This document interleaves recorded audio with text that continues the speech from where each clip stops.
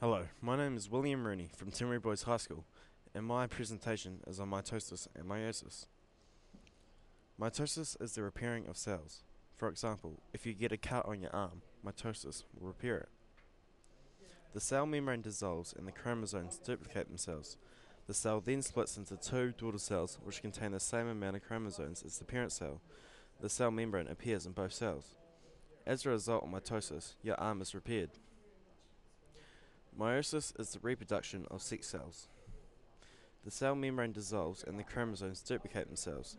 The cell then splits into two daughter cells, which contain the same amount of chromosomes as the parent cell.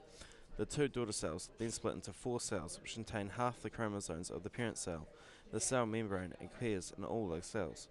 As a result of meiosis, a baby is created. Thank you for watching my presentation on mitosis and meiosis. Special thanks to Mrs. Pater and Mr. Mansell.